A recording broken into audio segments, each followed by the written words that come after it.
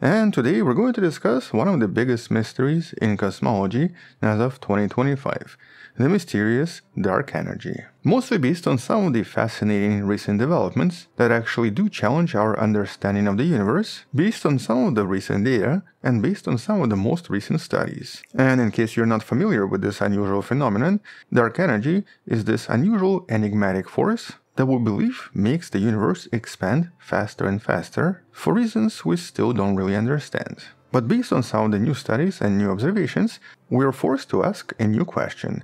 Is dark energy truly a constant, or is it evolving and has evolved over time? With the biggest question that we're going to answer near the end of the video being, how and when will the universe end? With at least one recent study even tackling this in more detail, and discovering that the universe really only has something like 20 more billion years before the end. But I guess here let's discuss some of the basics first, in case you're not familiar with any of these concepts. And here all of this is based on the main cosmological model. It's known as the lambda CDM. The model that states that dark energy is a constant, in this case represented as the letter lambda, and it's also uniformly distributed through the universe and seems to be responsible for what Einstein once called the cosmological constant. And while for many years it has been relatively successful at explaining most of the universe, especially describing the evolution of the universe since the mysterious Big Bang, and of course explaining how and why things changed, how old the universe is, and how it's probably going to end later. But some of the recent observations seem to show just a few cracks in this previously undisputed cosmological model. And so let's discuss some of these new intriguing puzzles. And I think the biggest one comes from the biggest search for dark energy ever, DESI. The enormous dark energy study using what's known as dark energy spectroscopic instrument that for several years now has been collecting huge amounts of data on various galaxies and various distant objects in order to calculate the overall expansion of the universe and to calculate that cosmological constant even more accurately. And so since 2021, DESI has been meticulously mapping distances between millions of galaxies, with one main focus being what's known as BAO, Baryon acoustic oscillations. We've recently discussed this concept in one of the videos in the description, but in a nutshell, BAO are sort of like these enormous bubbles in space, literally representing the earliest sound in the universe. These are sound bubbles, and it's technically sound fossils, or fossilized sound waves from extremely early universe that provide us with a cosmic ruler to measure expansion over time. And while in April of 2025, DESI did actually uncover something somewhat unusual. You can learn more about this in one of the previous videos in the description, but here by combining BAO measurements with data from the cosmic microwave background, and also a lot of observations of various Type 1a supernova, several research teams discovered weak hints that dark energy might be weakening over time, implying that the universe's acceleration is slowing down, and implying that dark energy is evolving, which was a sharp departure from the previous assumption that this is a constant. But because this was such a groundbreaking claim, naturally this sparked a lot of debate in the scientific community, and there's already been quite a lot of counter-arguments. Here's one of these counter-arguments that you can find in the description. Here, George F. Statue from University of Cambridge, who initially played a key role in the Planck mission that provided some of the best observations of the cosmic microwave background, argues that a lot of these claims are not very strong. He suggests that the evidence for the evolving dark energy only becomes apparent when the supernova data is included in the analysis. And so here he believes that this particular supernova dataset that was used by DESI may not be accurate enough, and potentially creates systematic errors, resulting in dark energy that does not seem to be constant. Now he also criticizes some of the statistical analysis and some of the assumptions with the dark energy model, but the main point is that he does provide at least some counter-evidence that maybe these results are just a little bit skewed. And he's definitely not alone. There are also some other researchers from Princeton University, like Matthias Zaldariaga, that emphasize that we need to have a more complicated model before we can make these strong conclusions. And so based on a lot of counter-arguments and additional arguments, right now researchers basically all agree that we need more data, and even better data, that hopefully DESI will get in the next 5 years. And so right now, even though there is definitely a strong argument that dark energy is not a constant, none of this is definitive yet. And on top of this, we even have some contradictory evidence from the X-ray observations using eROSITA. eROSITA is a European X-ray telescope that collected data for several years before being disabled. And while unlike DESI, which primarily measures distances, eROSITA focuses on galactic clusters.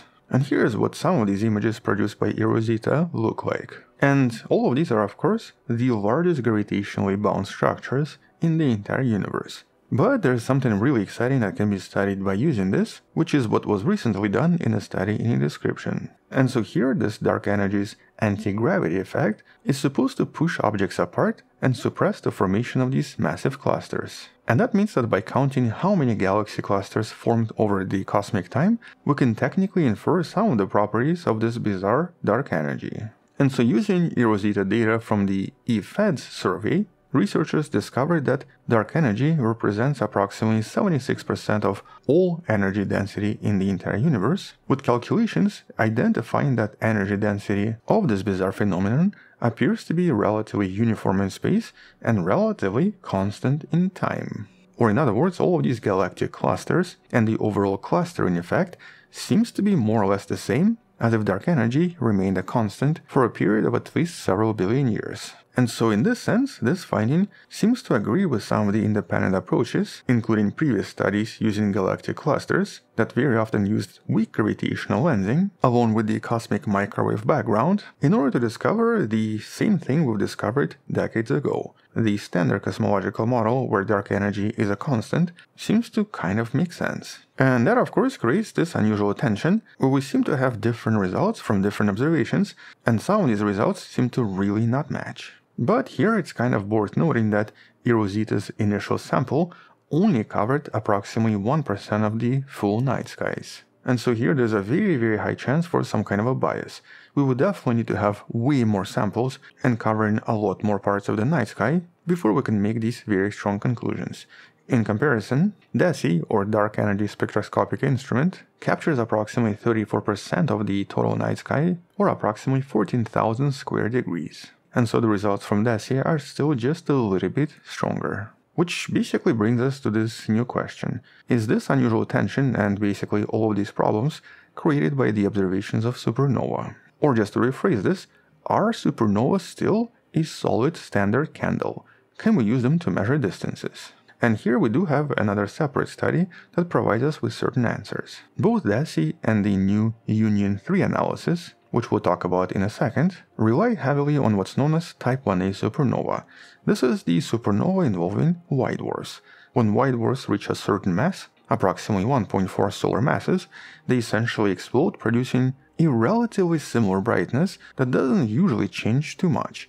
And because of this, we can use this brightness to establish distances in space. But the main assumption here is that all of these white dwarfs can usually reach very similar peak luminosity, allowing us to then determine distances. This is actually how initially, back in 1998, researchers discovered that the universe was accelerating, or how they even found this dark energy to begin with. But we have a new discovery coming out of another facility known as ZTF, Zwicky Transient Facility, an instrument used by Caltech in order to discover supernova pretty much in real time. It's usually able to capture and report the supernova within just a few minutes. And in this case, this was the analysis of nearly 4,000 nearby supernova, with this being one of the largest samples to date. This is kind of what all of this looks like if you were to try to imagine it in real life. And here the analysis revealed that a lot of white dwarf stars seem to explode through a variety of different mechanisms, in many cases involving two stars, and in many cases involving stars cannibalizing their companions. Or just to rephrase this,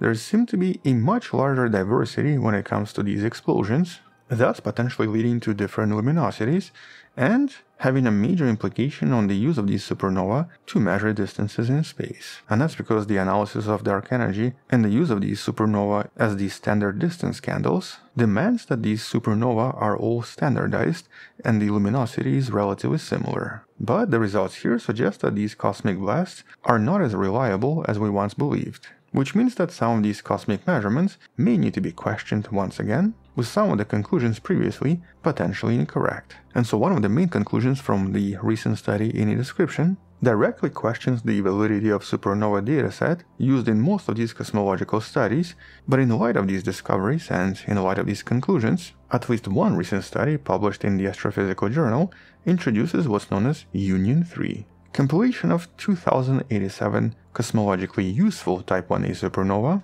essentially picking the ones that we think may provide us with the most accurate results. Here, all of the supernovae were put on the same distance scale, with the study getting rid of any supernova that were seen as outliers or whose explosions were difficult to explain. And this is a massive dataset that makes this an invaluable resource for cosmological research. And it doesn't just include these supernova, it also creates a new updated framework. Framework referred to as Unity 1.5, explicitly accounting for various effects simultaneously. So for example here it tries to remove various selection effects, such as various biases, one bias being we tend to observe brighter supernova or the ones that are close to us, and also tries to match these supernova by brightness, overall light curve, and overall color, removing any supernova that do not appear similar, which in the end creates much more accurate data, removing any potential sources of error and potential biases. And so using this new dataset and these 2000 supernova, what did researchers discover about dark energy and the universe's expansion? Well, surprisingly, once again, there seems to be just a little bit of a tension with the main cosmological model. The study found at least 1.7 to 2.6 sigma tension, suggesting possible evidence for what researchers are referring to as thawing of dark energy. Or just to rephrase this, they find at least some evidence that dark energy's strength may be changing over time, just as shown by observations from DESI. And so here, once again, we have this counter-evidence suggesting that dark energy seems to be weakening over time. Yay, the tension is back. And so the results from this very thorough study still suggest that dark energy is changing and that the expansion rate of the universe potentially changed over time. And so where does this leave us? And what does this say about cosmology and of course the universe itself? Well, right now there's really no conclusion.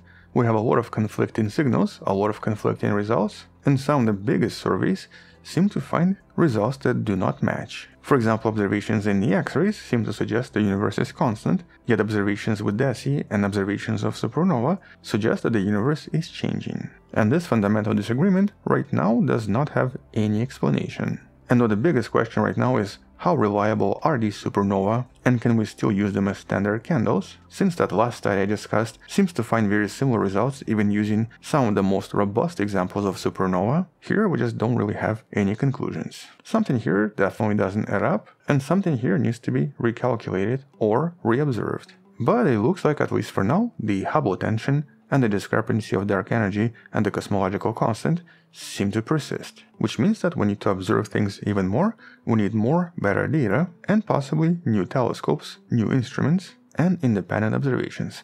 Luckily for us, the Nancy Grace Roman telescope and the Euclid telescope will hopefully have enough data in the next 5 years to provide additional results. These powerful new telescopes will gather even more data about supernova and baryon acoustic oscillations, providing sharper measurements and hopefully providing an actual explanation. But assuming that the cosmological constant is not a constant and that dark energy is weakening, so what does this mean for the universe as a whole? Well, using various surveys, including DESI, researchers developed a new model that predicts the end of the universe. And it's reported in this study on the lifespan of our universe. And it looks like everything will end in a big crunch in approximately 20 billion years from today, giving the universe approximately 33.3 billion years in total. And this model essentially suggests that after 7 billion years, the universe will stop expanding and will start contracting, with everything eventually collapsing back into a single point, with the maximum size of the universe in 7 billion years from today being approximately 69% larger than today. But as this gradual contraction begins, gravitational forces will contract it faster and faster, with the negative cosmological constant eventually taking over, which 20 billion years later results in a very rapid collapse of everything, and basically the Big Crunch event. But obviously all of this is just an assumption for now, and even the authors themselves talk about very large margins of error, mostly because our data is still not that good. And so, at least for now, this conclusion, though exciting, is still kind of speculative. But if dark energy is indeed weakening, Big Crunch represents the most likely outcome. And so, yeah, exciting new observations and propositions, but unfortunately still no conclusive evidence or conclusive results, just more tensions and more disagreements. And until future studies and future agreements or disagreements, that's all I wanted to mention. Thank you for watching, subscribe, come back tomorrow to learn something else, support the channel on Patreon, where you can find additional videos without any ads, and can DM me directly. Maybe support us by joining the channel membership that grants you early access, or by buying the Wonderful Person t-shirt you can find in the description. Stay wonderful, I'll see you tomorrow, and as always, bye bye.